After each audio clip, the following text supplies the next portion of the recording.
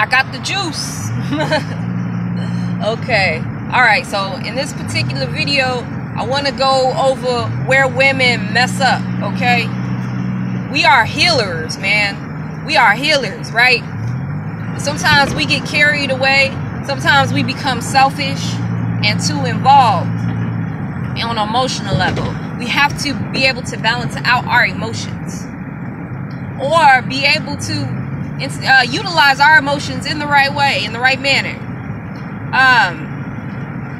I want to go into how we see a broken man, and then, you know, we put it in our head that we're going to fix him, but fail to realize that getting in a relationship with this man is not fixing him. Okay, that's actually being selfish. We have to learn and program ourselves to know the difference of, are we going to heal this person, or have we met our soulmates? There's a difference. We don't have to be in a relationship with a man in order to heal him or give him what he needs, because healing is our right.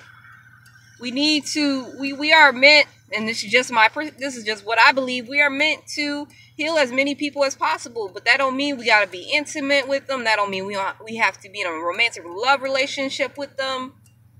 That's causing harm on self. So I just want to share with y'all that just because you see a man hurting, offer healing to him, offer guidance to him. But that don't mean that you're meant to be with him, because that's a separate entity or a separate thing or a separate energy, really. Stay focused on the project.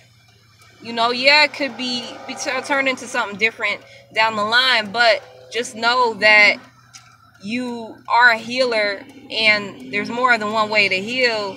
And be creative, and don't be selfish, because a lot of us be doing things and being selfish and not even realize that we being selfish in the process. So I hope you're able to absorb the information, because I did say a lot in this video. I hope I was able to bring some clarity, because I know I've been there.